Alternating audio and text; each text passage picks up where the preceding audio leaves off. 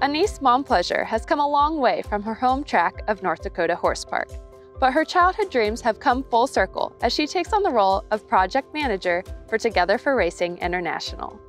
Today we speak with Annise on her passion for educating newcomers in the sport and her journey through the industry. I'm Annise Montplaisir. I'm 25 years old and my current role is project manager for Together for Racing International.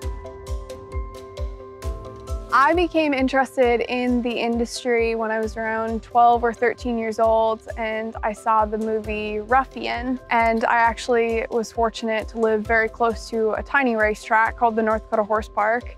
So that's how I started spending all of my summers, was going out and volunteering for, and then eventually getting my first job in racing at the North Dakota Horse Park. The thing that probably drew me the most to horse racing was the stories and the personalities behind the sport, a lot of the people involved, and then the human-horse connection. The horse is at the center of all of this, but it's really the human-horse connection that keeps it going, and all of the different backgrounds of the people involved at the different levels. It's absolutely amazing. My pathway into the industry probably started with my first volunteer role, working as a volunteer racetrack ambassador at the North Dakota Horse Parks.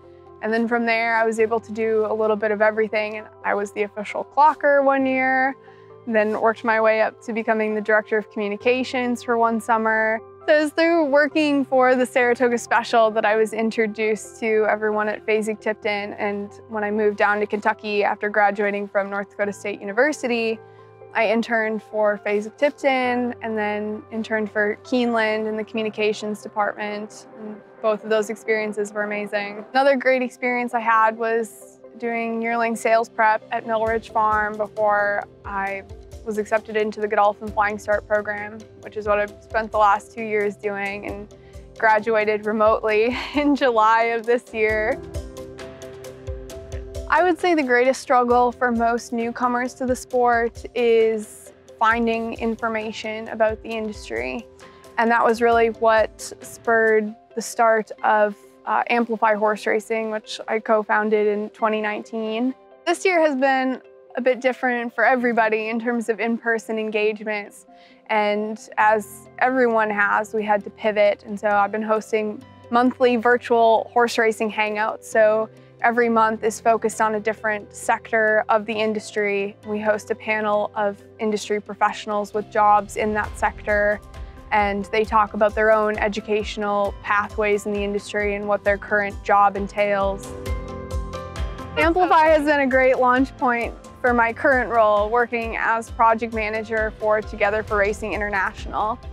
So this is a global alliance to promote and progress education and community engagement and workforce initiatives that connect people to the thoroughbred industry around the world.